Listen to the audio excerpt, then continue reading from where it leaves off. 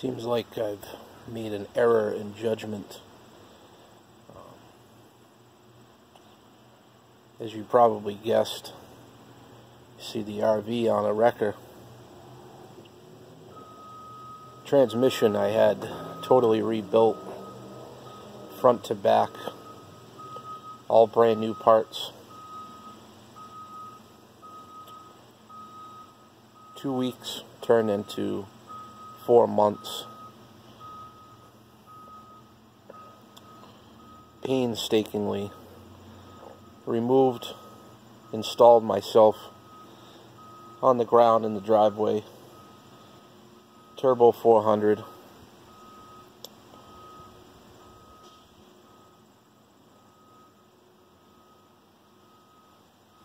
Drove it around a little bit.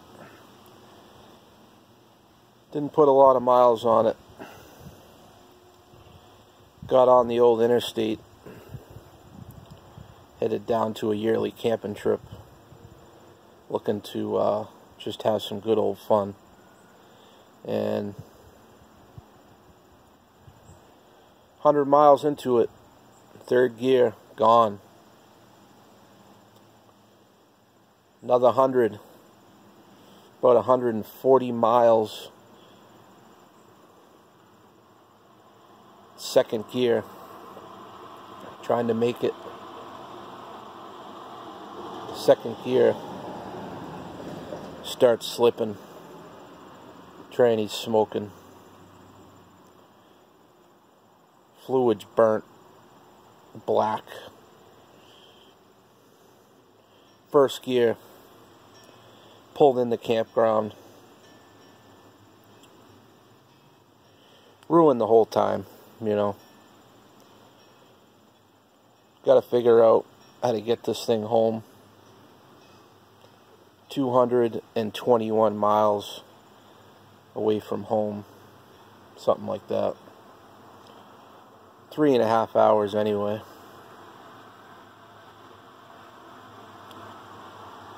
It's an expensive tow.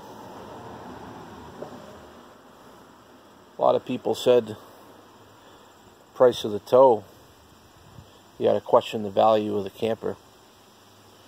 But to me, to us, it's got a lot of value. Didn't want to have to give it up. Called 25 towing companies. Finally found someone that would tow it. A medium duty 550 wrecker Ford. Brand new. Nobody wanted me to ride in the truck. Scared of the COVID.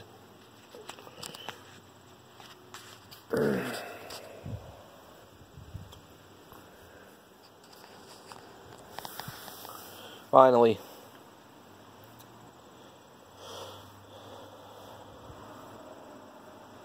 guy was waxing his truck. He said, "I'll do it." A lot of cash.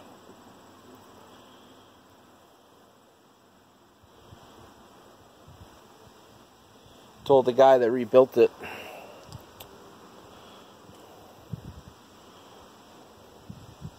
you know, there's no use in getting all crazy, going after somebody, getting all mad. After all, it was my decision. I picked who I wanted to rebuild it. I paid for it, and that's what I got. I said, you know, I just wanted you to know, being, you know, this is something you do for a living, that transmission only lasted 100 miles, you know. I said, I'm stuck, long way from home.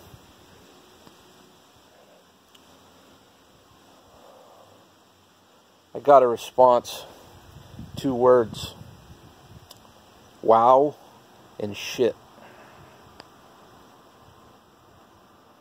Of course, hours later, I got a response. It said, I'm gonna have to try to find you a transmission. Not really holding my breath too much on that, but there you go. Another life lesson. Tried to, look around the area. Every area's got that, that one guy, usually an old timer. He's the one to rebuild your transmission.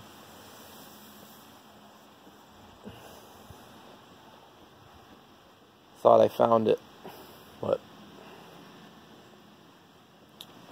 very upsetting.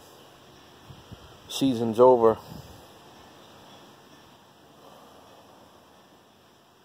No reverse. Transmission is making awful noises. Sounds like a jet plane taking off when you start it. But it still goes forward.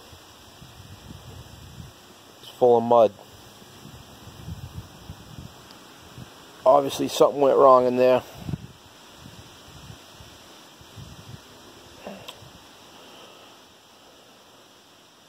So what to do next? Probably wrap it up for the season. We're getting to almost October. Could have been a couple more camping trips scheduled, but not going to be able to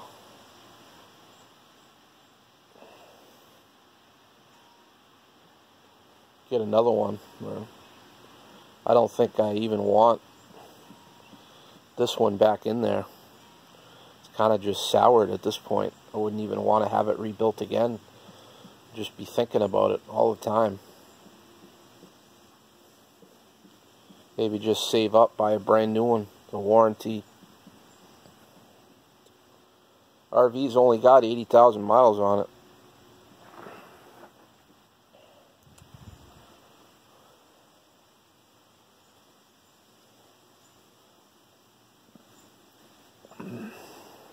Well, figured I'd share that with you. Sometimes you make an error in judgment, and this is what happens.